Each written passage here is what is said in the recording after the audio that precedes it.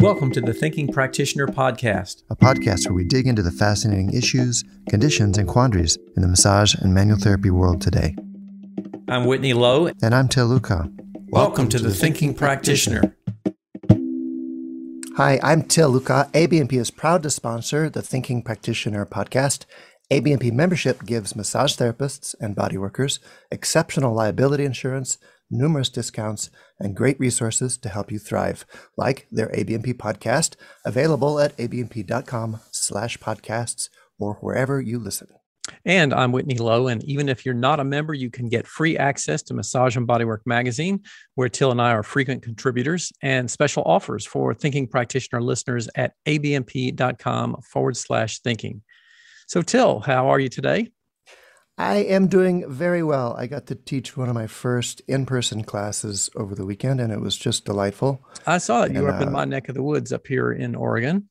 That's right. It was right there in Portland, and we actually live streamed it as we taught it, which was a new experiment. But besides having to juggle three things at once, it went really great. Cool. All right. Very good. How about you? How are you doing? I'm doing well. I'm kind of out of the woods. I had been ill for a little while and back into the land of the healthy once again. So feeling good today and looking forward to our conversation. We have a wonderful guest with us today. Who is that's joining us today? I'm excited about our guest. Dr. Antonio Stecco is our guest. And let me introduce you, Dr. Stecco, before I check in with you. You are assistant professor at Rusk Rehabilitation, New York University. You're a physiatrist, the president of the Fascial Manipulation Association since 2010, assistant to the president of the International Society of Physical Medicine and Rehabilitation, the ISPRM, from 2012 to 2014, president of the International Myopain Society since 2020, and your scientific activity is devoted to studying the human fascia, or fasciae, multiple, from macroscopic, histological, and pathophysiological points of view. You have performed over 100 cadaver resections for research purposes, and since 2007, you've taught theoretical and practical courses about the fascial manipulation method on 5 continents. You're the author of more than 40 papers about the fasciae, a co-author of 5 books, and a co-author for multiple chapters of international text published by the respected publisher Elsevier, whom one of our sponsors for today's show, Handspring, it consists of people that formerly worked with Elsevier and are now running Handspring Publishing. So welcome, Dr. Stecco. Well, thanks for the invitation. Really a pleasure to be here and great to have the possibility to talk about fascia. Exactly. Yeah, it's you are someone that I've been wanting to talk to for years. So I'm really glad that you made the time to join us from Italy, where you are now. I first got exposed to your work when I was reading a newsletter from Budiman Manansny from Australia, the Terra Rosa newsletter, where he interviewed you and put in, I think, a diagram or two. But you were very precisely describing the layers in fascia, in the body, and the fascial, superficial fascia, the gliding layers that exist between the different layers of fascia. And it was an insight to me, because having worked with fascia and the body for many years, to hear it described in that way and hear it described so precisely, I actually took a hold of my own arm while I'm reading your interview and going, oh my God, he's right. Feel that. That's awesome. So it was an exciting moment for me to get that kind of precision and clarity. And since then, I've learned that you've done quite a bit of research, like your bio says, on the actual anatomy and structure and location of the different fascial structures in the body, as well as some really interesting research on some of the mechanisms behind the properties of fascia itself. So I'm very pleased to have you. Yeah, I was always, waiting to, introduce a little bit more this material, and it's my pleasure to have the possibility to, give my contribution to whoever want to know a little bit more about this tissue. Well, I'm in that group, in spite of having worked with it for many years. I'm in that group of people that wants to know more, and I have learned a bunch from your research and your writings and your presentations at some of the conferences I've been to. But could you give us a little more background, if you're willing? Just what else would be interesting for our listeners to know about you? How did you get interested in this line of work? That kind of thing.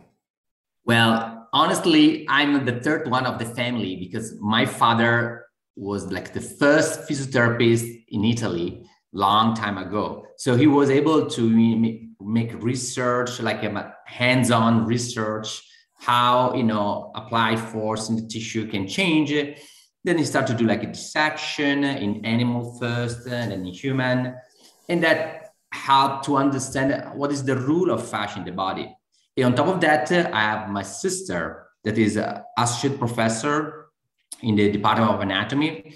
She's an orthopedic surgeon, and she's dedicated to research the biomechanical role of fascia in our body.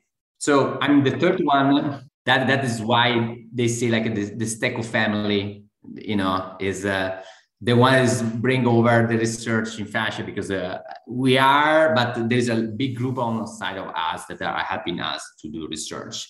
And I'm talking about the NYU, I'm talking about other group worldwide that are helping us. What timeline, more or less, was your father doing his initial research? You mentioned animal and different kinds of research into fascia. When was that going on? I mean, it's more than 40 years ago. Let's say that the first book that my father published was in 1987. That is the first book. And since then, he has published more than 15 books about different language. I mean, it's like 8 books that were translated then in different other language with a new edition. But, there's a long way from there to now, even about knowledge about fascia, even about the innervation of this tissue, because everything changed when we come out with the first article about the innervation of fascia. So as soon as we prove that the fascia is a very well innervated tissue, I mean, of course, the value of fascia changed completely because it became a tissue that have a key role in perception, in proprioception. In fact, we say that fascia is the organ for proprioception. Mm-hmm. And if something goes wrong, fascia can become a pain generator. Would you say that, I'm curious, would you say that this has been sort of my perception, there's been a bit of a shift in emphasis over the last several years of looking at that role of neurological innervation of fascia, as opposed to some of our former models that we were mechanically pulling, stretching, or manipulating? Would you say that there's been a sort of a shift of attention, looking a lot more at some of these neurological components here as well? Yes, of course. I mean, fascia is there since ever. I mean, we have in Padua, we have Atlas of Anatomy that explain the role of fascia. We're talking about 17th century, okay? So, I mean, we know quite well the biomechanical role of fascia. So we know that more than 30% of muscle fiber merge into the fascia. So we know that the gluteus max merge with the 80% of muscle fiber in the fascia lata. The same the deltoid, for instance. So we know that without have a clear understanding of the human fascia system, you are losing at the least 1/3 of your biomechanics. So without no fascia system, you cannot know more than 60% of your biomechanics. So this is, is not tolerable for anybody that was working with the human body. But that was the first step. The second step is really the innervation. So fascia is way more innervated than tendon and ligament. So we know, even from our perspective, that now everybody say like, watch out before to talk about tendinitis, because a lot of time there is no inflammation over there. But it's the paratenon, so the sheet of the tendon that is altered. And that is what is inside the fascial system, because the tendon sheet is a bilamination of the deep fascia. So it's from there that the pain is coming. So you can have tendinosis, degeneration of the tendon, or they say that you can have tendinopathy that nobody knows what is, but normally is a paratendinopathy, so alteration of the paratenon. So this big shift is moving the attention from the tendon to the paratenon, okay? From the ligament to the surrounding structure. Honestly, when you do a dissection, other than few particular ligament, like the cruciate ligament and so on, I will, bet that not so many people will be able to recognize a clear ligament, because a lot of time it's just a fascial reinforcement. Mm-hmm. That over time, the anatomists have isolated, clean up to represent in the atlas. But if you do a dissection, don't believe that you will see a beautiful muscle along without anything around. You will not see like a ligament without anything around. I mean, when you do a real dissection, you will see that the anatomy is not more complicated. It's more sophisticated than what it looks like. But this sophistication allows us to do amazing motion that the robots are far away from what we are doing. So we are not able to build up robots that are able to do the motion that we are doing because we are far away to understand our biomechanics related to all this system that I'm talking about: muscle spindle, Golgi organ corpuscle, fascia. Okay, so there is a all neurological control we call like a peripheral coordination of the motion related to the fascia, muscle spindle, Golgi organ corpuscle that allow you to make amazing coordination of the motion with all the motor units that we have in different muscle. You've made some interesting points about if fascia is the organ of perception, and you've been saying that, and you mentioned your early paper that showed innervation, and then other people have been saying that, Robert Schleip for years, for example. You made some interesting points that the superficial fascia's location of being far from the bones gives it a special advantage in being a perceptor in a location for the mechanoreceptors. Did I get that right? All right, good question. So we normally say that we have like a superficial fascia, deep fascia, visceral fascia. Okay, superficial fascia is within the hypoderma, okay, the subcutis. So in the middle of the fat, basically. Superficial fascia is way more innervated than the deep fascia.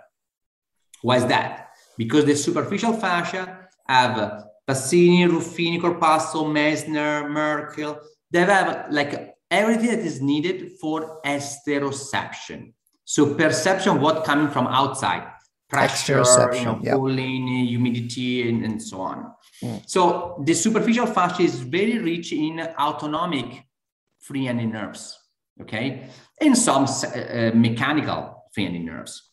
So superficial fascia will be very important when you talk about allodynia, hyperalgesia, when you talk about lymphedema, when you're talking about painful cellulitis, when you talk about like eczema, like alteration of like even hyperhidrosis or dry skin.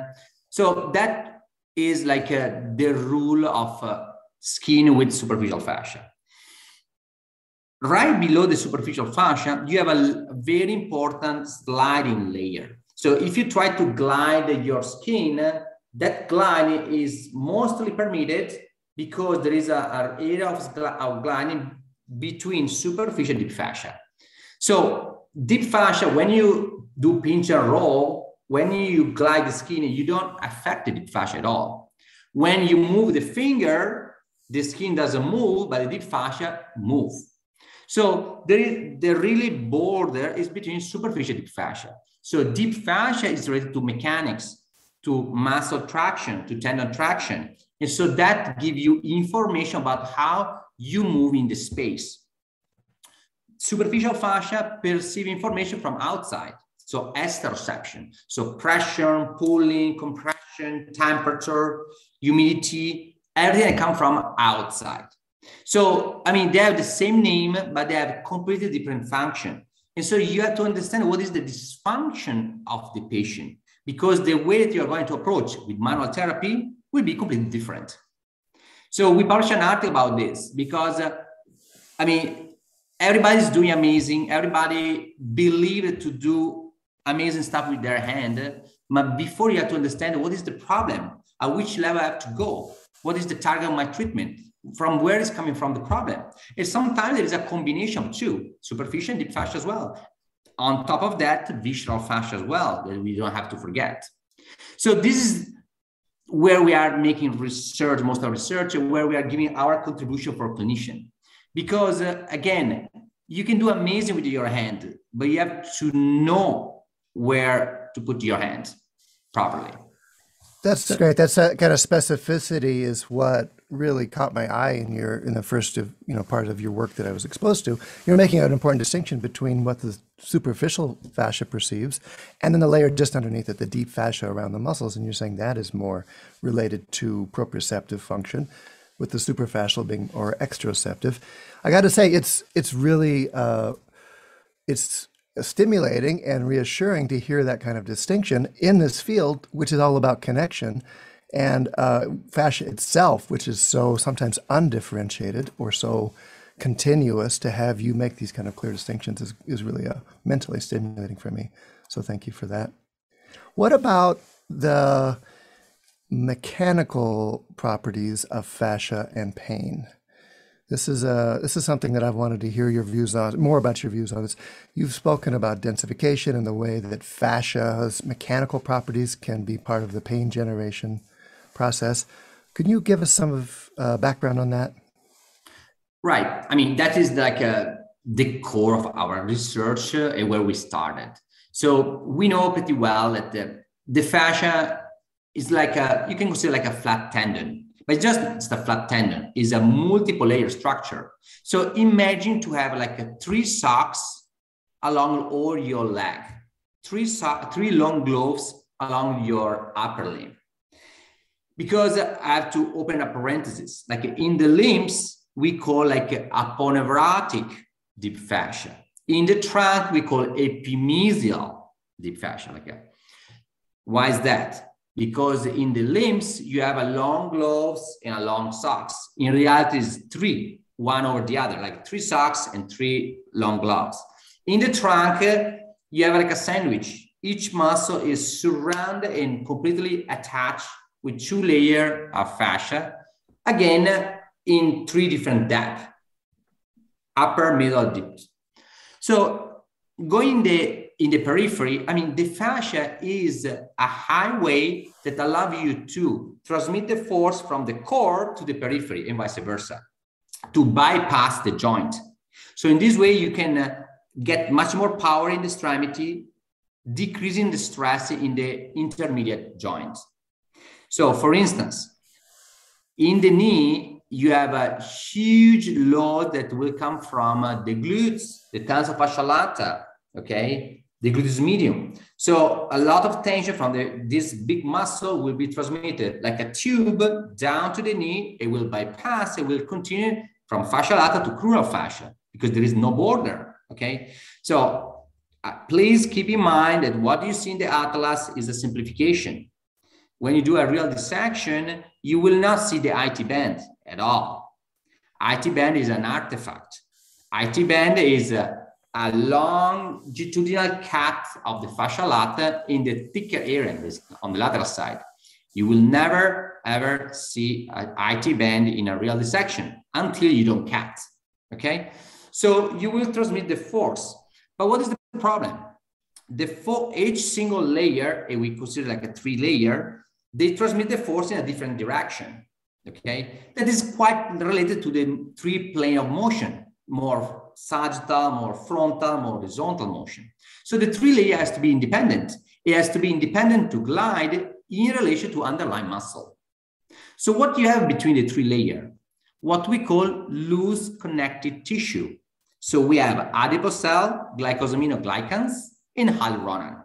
So you have that lubricant that you really need to create an independency. So if you have this independency, each layer can pull in a different direction. It can connect synergic muscle in different body segments to allow you to make a motion very harmonic, because you bypass the joint and you help to coordinate through the muscle spindle different motor units that work in synergy in different body parts. But if this lubricant become viscous, like a glue, of course, there will be more stiffness. It is a double problem. You have a lack of load transmission, but you can get an exceed tension. So all the mechanoreceptor in that line of tension will be irritated. And so you will have a peripheral sensitization. That is what we know clearly is the typical spreading pain that you have, that why not? Majority of the time, the patient perceive like a sciatic type pain. But that sciatic type pain has nothing to do with the sciatic nerve. Sciatic nerve just carry on, carry up. The hyperalgesia, like the irritation of the free handing nerves inside the fascia that is stiff, and so is over compressing the receptor right there. It's for this reason that you have a sciatic pain more lateral, more posterior, more anterior, because in relation where you have a lack of gliding, you have an increase of the stiffness, decrease of range of motion, pain, and also why not? Also decrease of proprioception and lack of force because you are not able to recruit the muscle down there. So this is where we have introduced the concept of densification. So it's more dense, okay? It's not a lubricant, become more dense. And so if you put between a 3 pieces of paper, instead to put a nice oil, you put honey. The 3 pieces of paper, they seems very rigid, but the 3 pieces of paper are the same. Is the interface that change. So for this reason, when a manual therapist put a hand over a body, say, oh my gosh, you feel like stiff, like a piece of wood. But then the MRI doesn't show up anything. So worldwide, there is this conflict because you say, look, there is like a fibrosis sometimes you say, and then no one is able to prove because again, the densification can be so severe that it seems to be a fibrosis. But watch out. I really recommend to everybody, you have to do a clear distinction between fibrosis and densification. They feel the same, but fibrosis is an exceed amount of connective tissue, collagen type 1, type 3, that you clearly see with the MRI, with ultrasound, is a dramatic event. You need a trauma, surgery, infection, burning lesion, long immobilization, like in spasticity. And I imagine it's more chronicity, the more time involved in the right, like a long-term mobility. Yeah. Densification can occur overnight, can occur right after a small trauma. But lucky for us, it can be resolved very fast as well. So that will make the big change when the people will be able to make a distinction, because otherwise there will be a lot of conflict with the radiologist and clinician because everybody feels and perceives different stuff. So the way we can tell the difference is how quickly it responds? Is that the main indicator of the difference between densification and fibrosity? At the end of the day, yes, that you can have like a post-treatment, diagnosis. Because you cannot change a fibrosis, in a second or in a session. And you said they feel the same from a clinical point of view. Fibrosis is more severe. But if you have a really chronic patient, densification can be so bad that it really stuck the gliding, and you can, it will be not possible to distinguish one from the other. So I want to say that if it's a severe densification, I will bet that the people from outside is not able to distinguish, rather than treatment, after the treatment. Okay, so how does manual therapy affect that lubrication quality? Never mind the fibrosity for a second, but that sliding and gliding, what's going on with the mechanism there, in your opinion? Okay, so that is a good question. That is where we are doing research. I will be happy to share, eventually some data about that. So we call densification because basically the hyaluronan or hyaluronic acid, whatever you want to call, it can aggregate. If aggregate doesn't bound any more water. So you start to have like a sponge. Imagine a sponge with a large hole and with like a thick septa versus a sponge with a very small hole and very tiny septa. So which sponge do you prefer to use? The one with small hole. So the normal extracellular matrix is a sponge with a small hole. It can carry on, it can hold a lot of water. The sponge with a big hole and big septa the weight is the same, but this one will not able to carry the water. Does it make sense? Because the whole, so this sponge will become more, rough, more rigid. So imagine to have that kind of sponge, like a lubricant between the interface. So what you can do, we are lucky because we have a different option. So heat modality and friction can can break this septa, can separate the exchange of hyaluronan, and so you can decrease like disaggregation and restore the quality of the lubrication. But I want to underline that this can be done even with heat modality, because we know worldwide, people say, look, the doctor told me that I'm inflamed, but instead to put ice, I have a hot shower, I feel better. I put a hot package, I feel better. So of course it's not an inflammation, because if you are inflamed, heat will not get better, will make worse. So whenever the patient say, look, the weather change, my knee hurts, that is myofascial pain. Because the hyaluronan is temperature sensitive. So if you have a drop of the temperature, it becomes more stiff, it irritates more the receptor. So you have allodynia from there.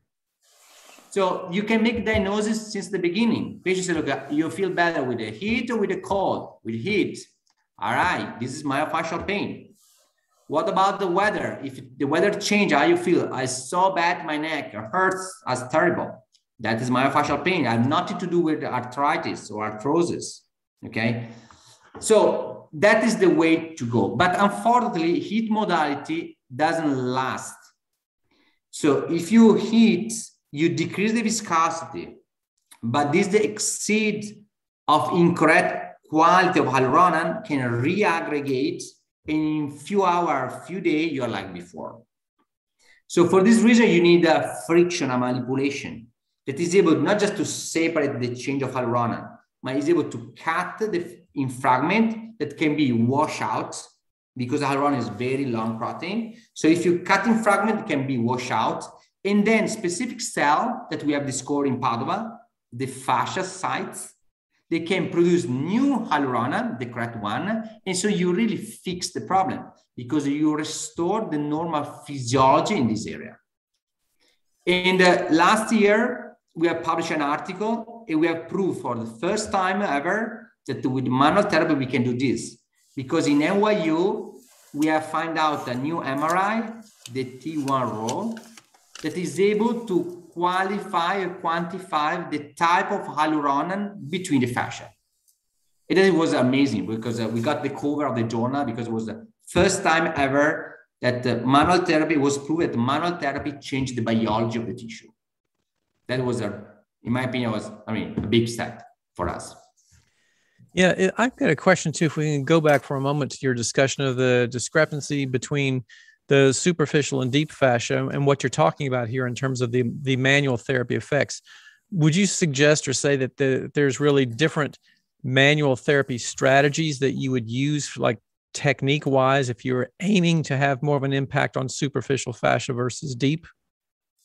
It has to be. Mm-hmm. It has to be, because the quality of the tissue is different, the depth is different, and the pathology is different. Mm-hmm. So, the more important message is this: you have to adapt the treatment to the target that you are addressing. So if you have a clear diagnosis, you have a clear treatment, a clear result. If you have a clear diagnosis, your treatment will be, random or not specific, and you're not hope to have a specific result. So this is a very important message that I want to, explain. I have to say that it's not as difficult. We are published article to explain what does superficial fascia, what does deep fascia. So they have a very different rule in our body. And even embryologically, the evolution of one fascia, the deep from the superficial, is different. So they're really different tissue. They have the same name, but they're really different tissue with different rule in our body. So adjusted manuality is the way to go to get better and faster results. And so how would you characterize, just to follow through on Whitney's question, how would you characterize the different approach for the different layering, if you wanted to affect the superficial fascia, for example, to compared to affecting a deeper fascia? I mean, deep fascia, you have to go through all the adipose tissue. So the aim is to have like a relatively small surface, and you have to get to this surface of the muscle. So when you feel the surface of the muscle, it means that you already manipulate the deep fascia. Okay, but you cannot have a large surface, because if you have a large surface, you will not be able to go through the adipose tissue. Doesn't make sense, you know. Mm-hmm. So that is already step one. Okay, step two is that the deep fascia is really made by collagen fiber. So you will feel like a rough surface when the layer doesn't glide. You feel like a rough surface, like a crunching surface, because the layer doesn't move. So you really feel, you can perceive the collagen fiber. If someone can start to palpate the flexor retinacula of the wrist, it will feel like a crack sensation. That is really collagen fiber. So, I mean, it's a tissue that you identify, you feel, and you understand when it gets better, because at the beginning it will be rough, rigid, grooved, and then over time it becomes soft, nice, with a nice smooth gliding. So you know when it's pathological, and you know when it gets better. And we have proven with students, we did like a interoperability test. And if you explain once what is a densification, the students are able to repeat properly with a accuracy of 0.84 as a mean value. That is really high in manual therapy. And we know manual therapy, the interoperability is very low. And that is like the major problem in manual therapy. I don't always feel the same thing the next time I go back and feel something, or if somebody else feels what I just felt, they may not always feel the same kind of thing. That's what you're talking about. Exactly. So, I mean, that is the limitation sometimes of manual therapy. But if you explain where to go, because we normally teach a map where there's the more critical area that has to be assessed. Because in our body, not all the areas are the same. There are areas where the gliding has to be preserved. So our key area for biomechanics. Areas that are less important. So for this reason, if you have surgery, a scar in a specific area, you know for sure that it will generate problem, biomechanical problem. Scar in other area will not. On the same, if you have a scar that doesn't reach the deep fascia, they really don't care. If you do a quadrantectomy in the breast and you don't get to the deep fascia, you will never have any musculoskeletal problem. If you have a biopsy of a lymph node, that can generate the biomechanical problem, because you reach the deep fascia, can have adhesion, okay, between layer. So that is another point to understand the depth. The depth makes the difference. You're talking about superficial fascia. Superficial fascia, you will see like the rigidity of the honeycomb of the skin septa and the superficial fascia that become rigid. So you need like a wider surface to try to make it more homogeneous, more adaptable, all these honeycomb of connective tissue that generate the level of fat. So, I mean, the manuality is completely different. Superficial fascia can have a large surface. Sometimes we work like one hand against the other, like a knuckle against knuckle, to try to manipulate the tissue. So, I mean, it's really a different way to go. I mean, it is a different tissue. The manuality, one and the other, they have really nothing to do one with the other. I mean, we normally explain that how to do one or how to do the other. Of course, that is related to the diagnosis as well that you do. I was just going to say, I'm curious about one of the arguments that is frequently brought up about, what we're actually doing with our hands to these tissues. And I'm curious to hear your thoughts on this. If the superficial fascia glides so easily over the top of the deep fascia, how do we impact or affect that deeper fascia with what we're doing with manual therapy if that tissue is just gliding over the deeper tissues so easily? You're talking about the frictionless interface argument. Yeah, often described as the frictionless interface. If there's no friction there, how do we get a hold of deeper structures or affect them at all? Yeah. Well, it's not difficult because, again, the deep fascia doesn't move because the deep fascia have we call myofascial expansion. The deep fascia have a multiple connection with the muscle. The muscle have a basal tone, so the fascia have a basal tone. So when you do surgery, you cut the deep fascia go away. And then when it's time to do a suture, you have to pick up the fascia, pull together, and make the suture. So for this reason, when you go deep with your knuckle or with your elbow, you go there, the fascia stay there, doesn't move, and you are able to make friction over there. Of the opposite, the superficial fascia move. And for this reason, you have to use maybe knuckle against knuckle to treat, okay? Or squeeze with 2 fingers as pinch and roll, because otherwise they move away. You need to trap the superficial fascia between 2 things while you can work directly on the surface of the deep fascia, you're saying. Yeah. Right. And you've done some really interesting studies around imaging these processes as well, both through ultrasound, and then you mentioned your recent research on getting imagery of the actual lubricity of the tissues. Right. At this time, we use like a dynamic ultrasound to see the gliding before and after.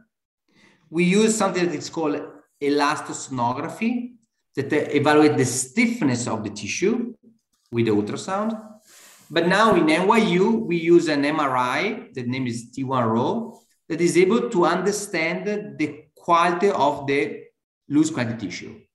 So if it's, we call bound or unbound. So if it's self-aggregated or bound with the water. That is really explain the physiology of the tissue, the physiology of the lubricant, the interface. So that is a really 2 steps forward than what we were used to do. The other thought that's tossed around a lot is the idea of separating a pain phenomena from the physical qualities of the tissue.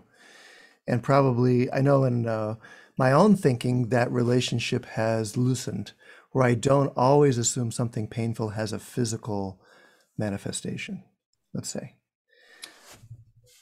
You are right.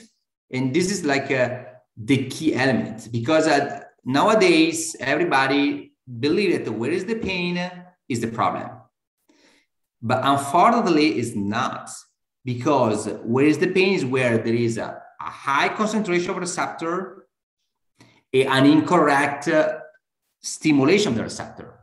So first of all, if you cut the nails, doesn't hurt. If you cut the fingertips, hurts a lot, because this is not innervated, this is innervated. Okay, this is already a step. But the second step is that over the joint, you have 100 of vectors discharged there. If any of these vectors are pulling incorrect, you will stretch the capsule or the cap or whatever, and you will feel the pain in the shoulder. Okay. So when you have a tear of the supraspinatus, a tear of the capsule of the rotator cuff, it's just a sign that there is a poor biomechanics, but doesn't tell you what is wrong, because you have to take in consideration all the single vector to go there. If one of these vectors doesn't pull properly, there is an incorrect mechanics in the shoulder. Of course, the supraspinatus, that is the most, in an ugly position, will be, irritated, will be, compressed, it will tear. So the same you can explain to the knee. We know that with total knee replacement, they take off like cartilage, bone, menisc, capsule, ligament, and 20% of the people, they are still in pain worldwide, because the pulling on the fascia right there is still there. Okay, so for sure this patient, they need a treatment.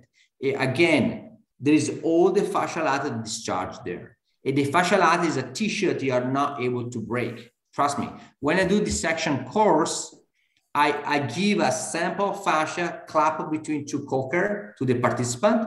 I ask them to pull longitudinal and transversal. This is a piece of cadaver fascia that you ask people to try to pull apart. Right, yeah. A piece of cadaver. Longitudinal, nobody worldwide were never able to break. Never. Transversal, it gives you a hard time, but then you can break. Just to let you know how strong is this tissue. We're talking about something that in our laboratory of biomechanics, the machine is not able to break the sample fascia. At this time, there was no, with classical machine, you're not able to break the sample fascia. It's so resistant that it's not able to break.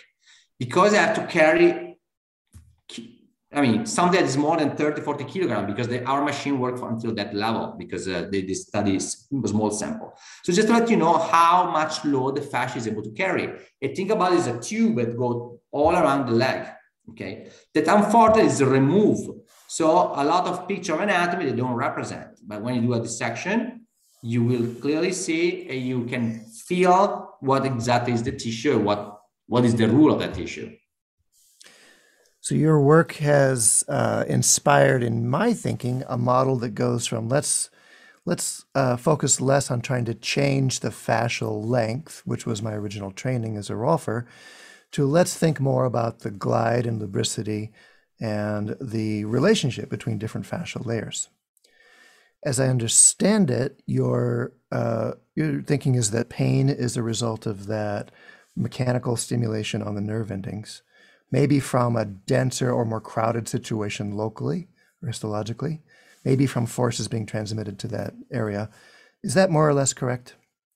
It's correct. And this can explain also the referring pain.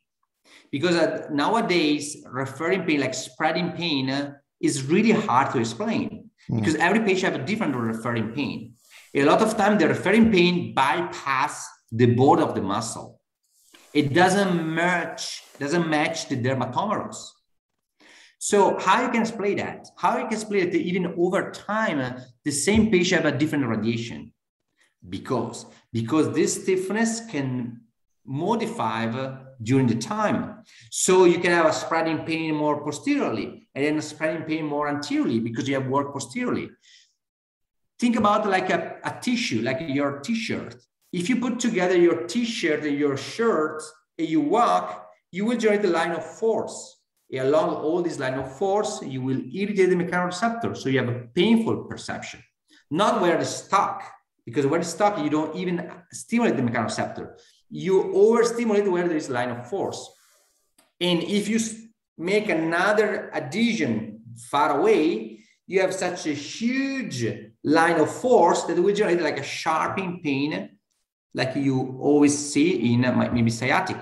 That a lot of time you have a densification in the calf, densification in the glutes, on the pelvic region. And so you have a really tight line of force that will mimic like the nerve. But in reality is that the free-ending nerves that are irritated, that are carried on by the nerves. But the nerve have nothing to do until you don't have a lack of force. Okay, anesthesia is another story. Okay, but if the velocity of transmission of the nerves is preserved, pain, severity of the pain, it doesn't mean severity of the pathology, because myofascial pain can generate the terrifying, like a very acute, very debilitating pain, but the MRI will be negative. So, I'm not scary about pain because you can manage, you can deal patients that are really in agony. You can make a miracle because myofascial pain can be really severe. And lucky for us, with our hand, we can make diagnosis and treatment at the same time. That is amazing. Well, a lot of us have experienced that with our manual therapy, and I know in your method as well, you've studied that carefully. Here's the question that I wanted to ask you when I was in Berlin, I think it was 2018, and you kindly sent me some references. The question I wanted to ask you, have you or do you know of other research that correlates the local density of the tissue with pain phenomena itself.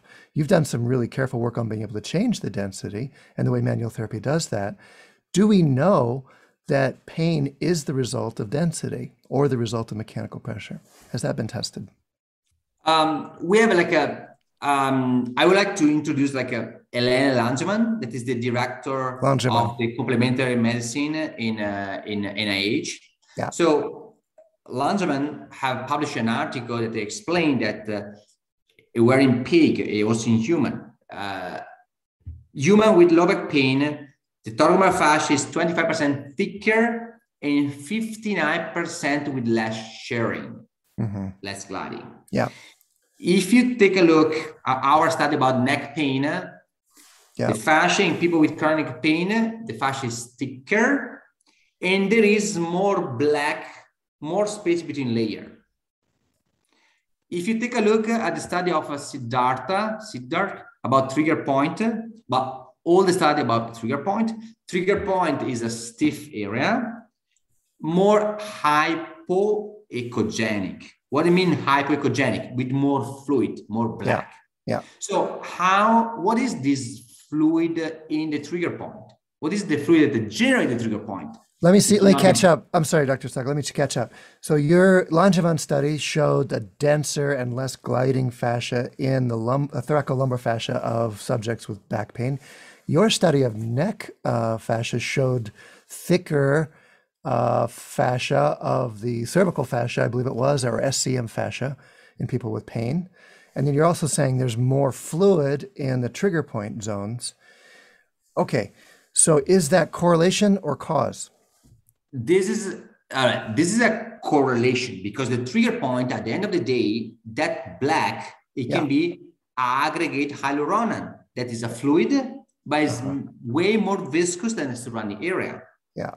So everybody's looking from different perspectives, the same manifestation, because thoracolumbar fascia is more stiff, trigger point is more stiff.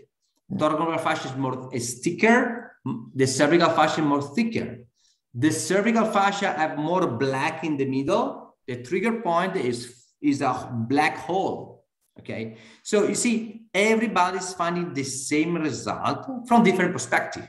What I can say that I never checked the muscle in the cervical area, but it could be that in the middle was more black. The guys from Siddhartha, from the trigger point group, they didn't check the fascia, but from my eyes, that fascia was not normal. So the possibility is that at the beginning, start with a small densification inside the muscle, the perimysium. When you get to the deep fascia start to generate spreading pain. It start to affect the distal and the proximal part. So you start to generate the compensation. So you start to have like a low back, then you start to have a gluteus pain, upper back, because when the deep fascia become rigid, you have like a stiff highway that start to generate compensation in different body segment. And so time after time, you start to have other problem. And as we know, our patient get chronic. Patient chronic have more symptom on and off in different part of the body because fascia can do that. Well, okay. So how are you doing, Whitney? Anything you want to work into our conversation here? I got more questions, but I don't. Yeah, go ahead with what you're going to ask. I've got several questions. I imagine they're probably similar to what you were going to say. So go ahead with what you were going to ask. All right. So you're again, Dr. Stecco, your model is elegant in its understanding of the local effects and then how larger effects within the structure could biomechanically predispose us to pain as well. Some of your work has shown changes that you see 3 to 6 months after the manipulation. Yeah, that you've seen on your imagery, or I believe it was, if I understood it, if I read it right, that some of your changes lasted. What's the mechanism of that lasting? Why does it persist, do you think? Okay, there's 2 major reasons. All right. First reason, you do not have to just resolve the pain. Is not enough. You have to restore biomechanics. So the patient comes with knee pain, if you don't take care of the peri region, if you don't take care of the other side, because I've walked incorrectly for months, you will not get this guy back to the track as it was. So you have to take care also the opposite side, even if the patient doesn't have symptoms, but maybe just a decrease of range of motion. So again, it's not enough treat the pain. Treat the pain is easy. Restore the biomechanics, the full biomechanics is another story. And you need a more, I say holistic, a more, wide vision of the patient. And this is the first major reason why we can get the long-lasting result. And the second is that it's not enough to warm up the area. You have to manipulate the point to catalyze a specific inflammatory process that will last 48 hours, that will help, will keep our manipulation and will restore the normal physiology. So in your method, you're doing that intentionally, as I understand. You're inducing an inflammatory reaction. Right. Like shockwave can do the same. So you need, if you warm up, you just decrease the viscosity. In that area, it will stay the same quantity and quality of loose quantity tissue. It can quickly reaggregate. So you do like laser, infrared, whatever you want. And then the patient after a few days come back, say, look, it was better, but now I like before. If you stimulate this inflammatory process, it's a very particular inflammatory process that it doesn't have to occur where the patient feels the pain, but in the critical area that we have mapped, where the biomechanics is important. Because again, there of the symptom is not the root of the problem. There of the symptom is where there is the discharging of incorrect factor. So if you restore the normal physiology in this center of coordination, this area where the motion, the final vector are generated, then you are able to give a long-lasting result. But to restore the physiology, you have to wash out the incorrect quality and quantity of hyaluronan. So you have to cut down in fragment. Otherwise, this long change doesn't wash out. So the inflammatory process is able to call what we call hyaluronidase. The enzyme that cut down in fragment, and then it can wash out. So this inflammatory process you can do like with aggressively needling. If you needling quite aggressive, you will do shockwave, radial shockwave, focal shockwave. You can do okay. Deep friction manipulation you can do, but you cannot do with a light laser. Okay, a light infrared. Because it's a heat modality that is not able really to give, if it's a major densification. If it's a minor, it can, otherwise it's not. So that is the two major principles why we are able to give long-lasting results. And a certain amount of pressure is needed, you're thinking? The pressure that you need to get to the surface of the muscle. So, in the face, you don't get so much pressure. If you have like a 10 centimeter of adipose tissue, you will need more. But when you get to the surface, you already make friction in the deep fascia. Deep fascia is above the muscle, so you know where you have to go. And back to what you were saying too a moment ago about the restoration of biomechanics, what does that look like in terms of the therapeutic interventions? Or is this trying to get people to do particular movement patterns after we've done our physical tissue manipulation, or what does that kind of look like? It's easy what look like.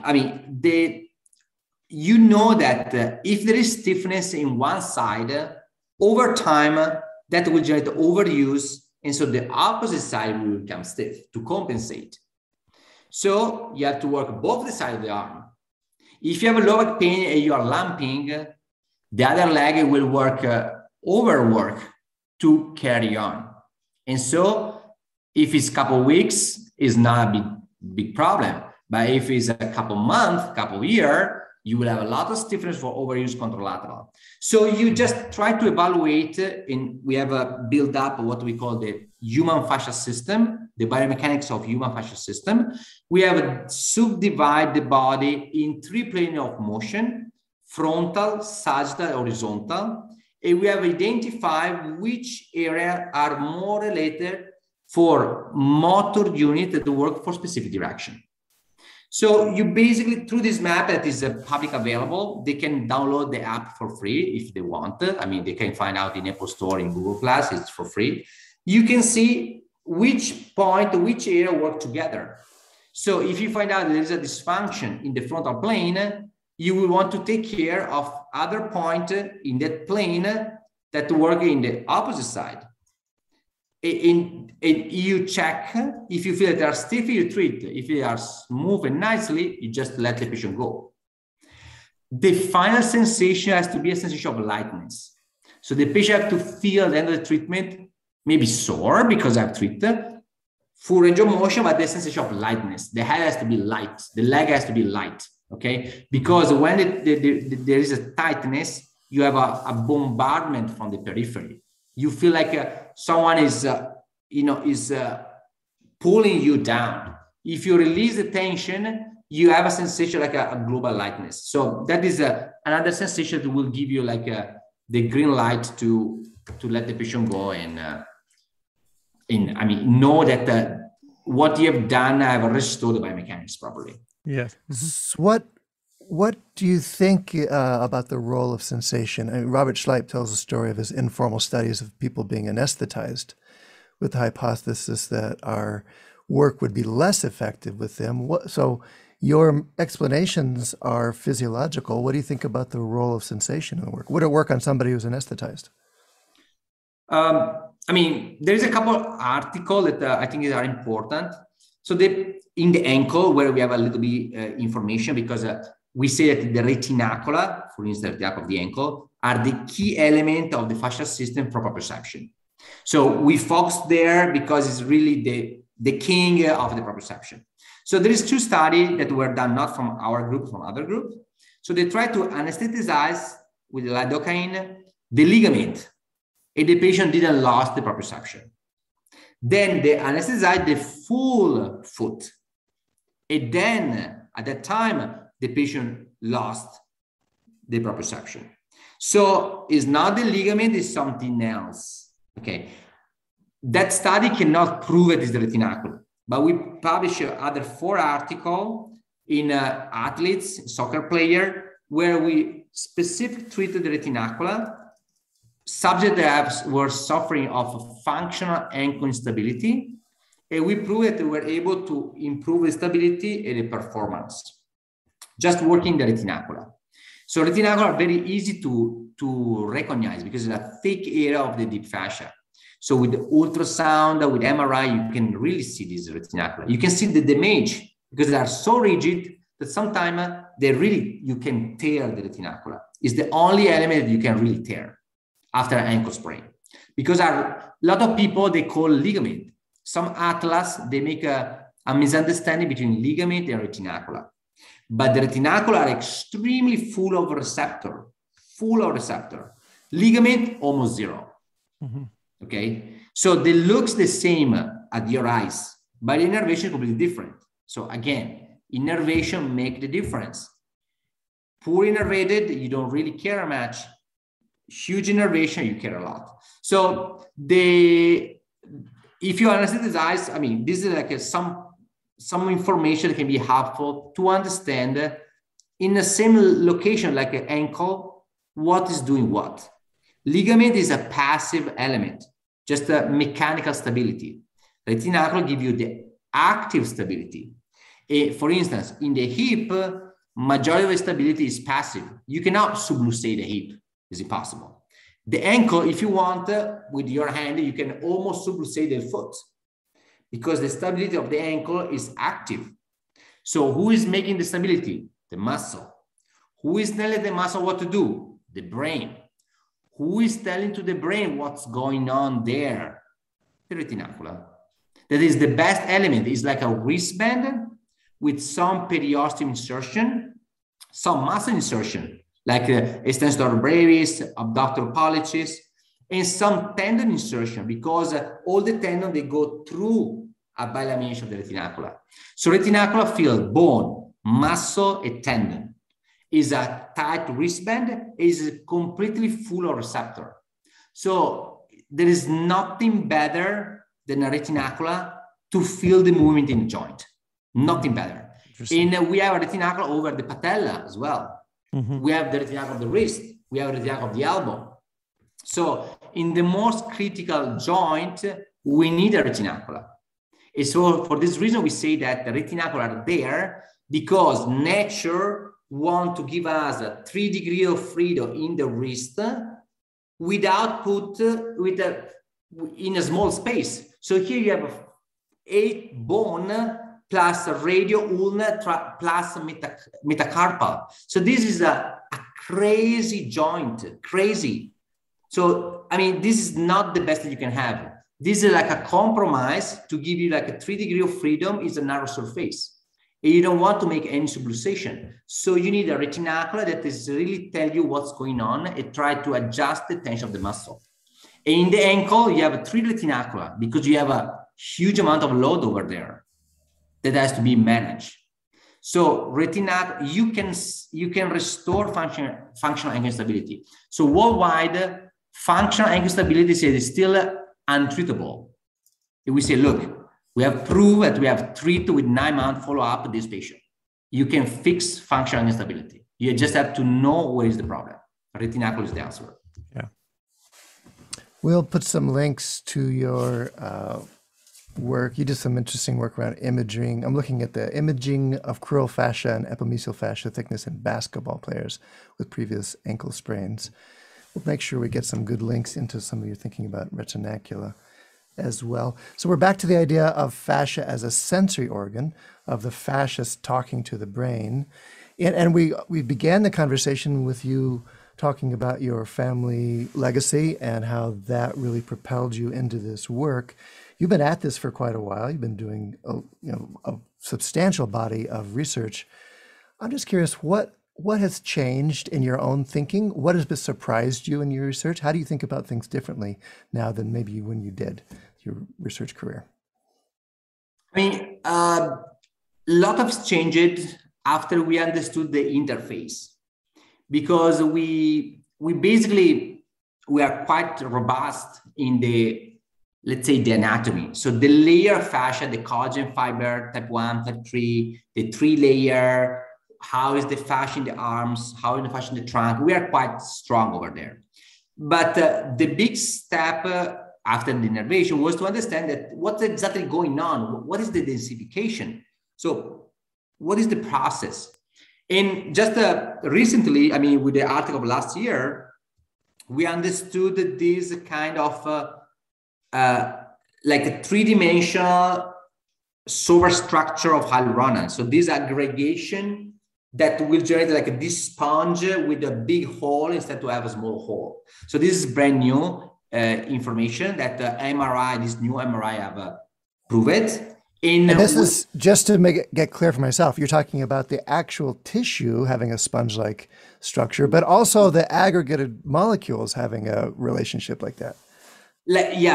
Sorry. So like the honeycomb is like the subcutis, like from the skin to spiritual fascia, we have this septa that generate the lobule of fat, like the tissue honeycomb, yes. Mm-hmm. Yeah, and within the superficial fascia between. But in reality, like a molecular level, so you cannot see with your eyes with microscope, a molecular level, the single change of hyaluronan can attach and generate like a sort of sponge, okay, that can have a big hole or small hole, okay? And this is quite brand new because if you have a small hole, it's a soft, smooth sponge, so a very nice lubricant.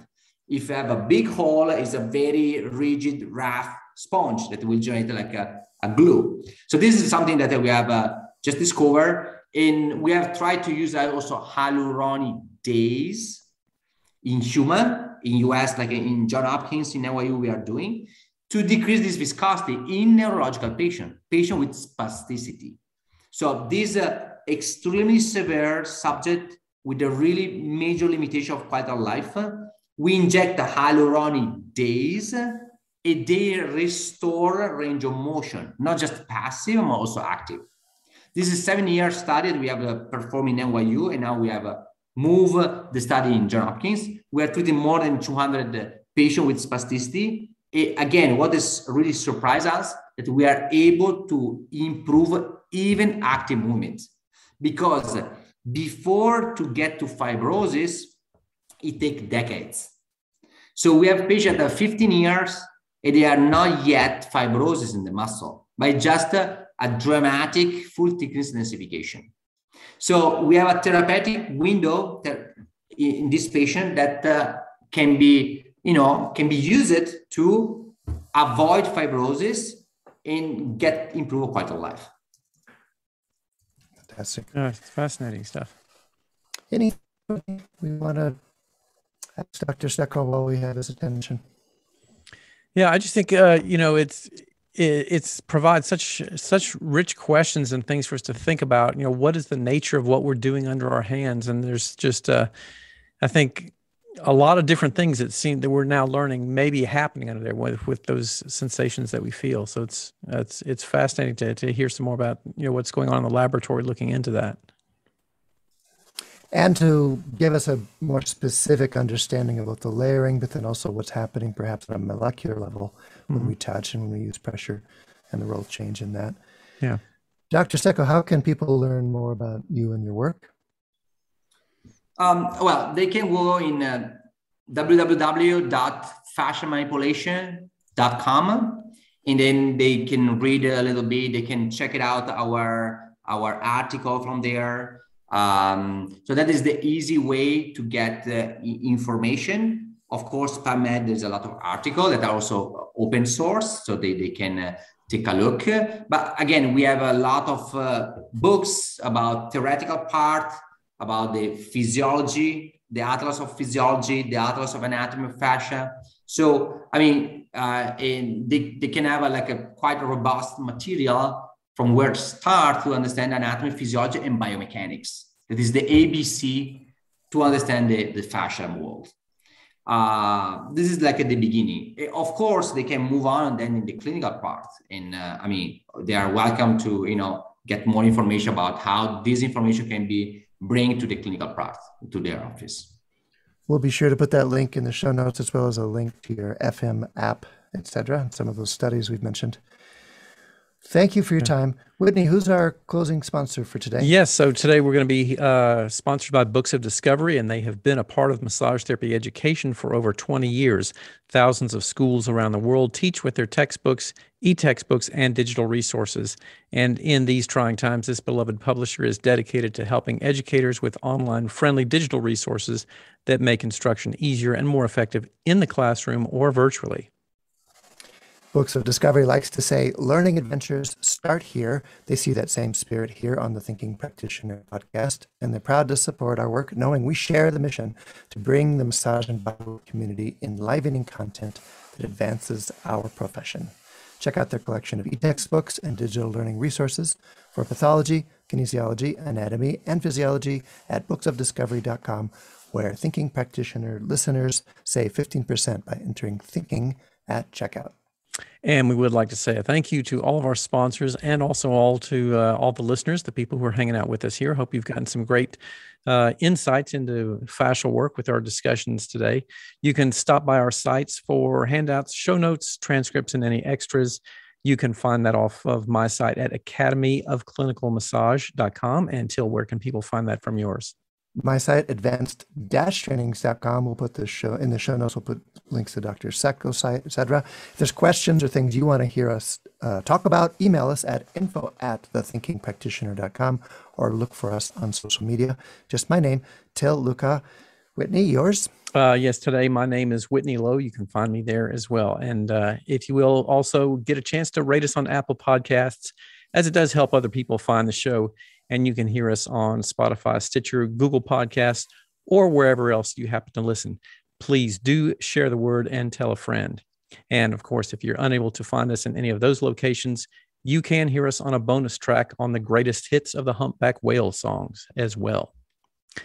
So thank you again, Dr. Stecco, for joining us today in this conversation. It was a wonderful, enlivening, fascinating deep dive into the world of some soft tissue topics that I think will be really fascinating to look into. Well, thanks for the invitation, and it was great to have spent this time with you, this hour with you. So thanks a lot. All right, It's an honor. Thanks much. Take care. Okay. Take care.